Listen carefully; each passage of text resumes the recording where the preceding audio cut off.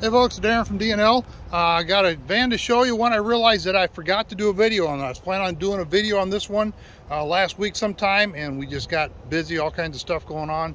So I wanted to do a video on this one. Just for y'all, 1992 Dodge Roadtrek 190 Popular. We'll do a lap around the outside. 92,000 miles on it. Very rust-free, very clean and solid. Does have a few imperfections on the body cosmetically. You can see the stripes are kind of missing right there. The top looks good. Lots of work done on this thing. It's ready to go. And like most Dodge vans, it's missing some of the paint right there. And it's got one dent on the front corner, on the little nose corner there. But overall, a very nice van. 5 brand new tires, a lot of mechanical work done on this one. On this side, you can see a little paint missing down here as well. But again, no rust. It's just very, very solid. Got a nice awning on the side.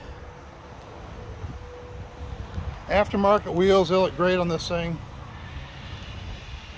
Still got the factory Roadtrek mud flaps and running boards that are still in good shape. We'll take a peek in the back door here in a minute. How's that for burgundy?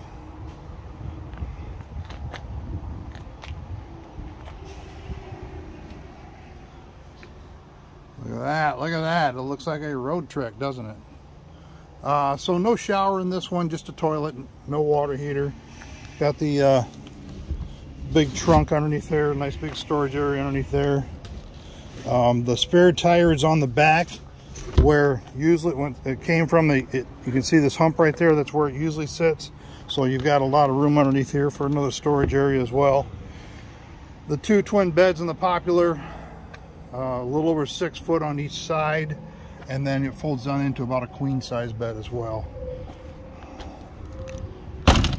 So the Popular is one of my favorite units, just because I like to know that I've got a good sleeping area. The Versatile, you got to sleep sideways.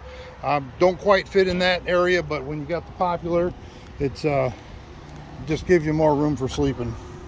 And it also gives you the opportunity to leave the back bed down permanently if you want to, and then you still have a front up here for your lounging area. So we'll take a look at the front here. So obviously those seats spin around. And then this also makes into a small bed as well. You'll see that in the pictures. So new flooring in here.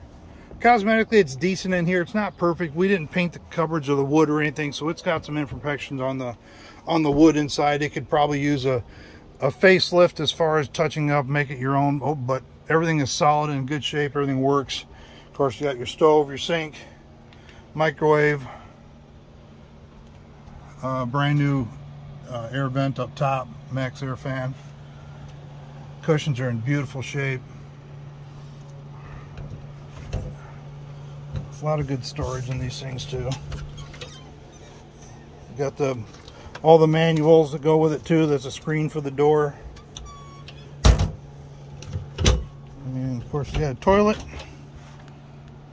Sits down there. And then that folds open as well. There's the crank for the awning.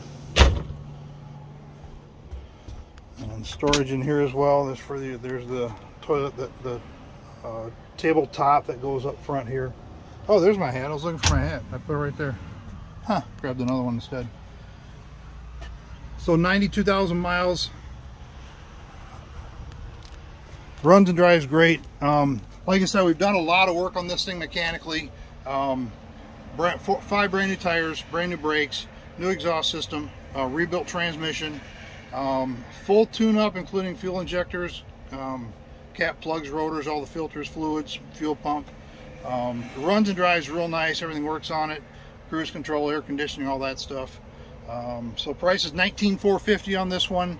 Like I said, doesn't have a few of the amenities that some of them have, like the generator and the inside shower and a water heater, but has everything else. Everything works. Of course, got your 3-way refrigerator, full propane system, all the fun stuff that a Roadtrek can bring you. So that's a quick rundown on this one, and it is up for sale currently on our website. We're just going to add the video to it. So thanks for checking it out.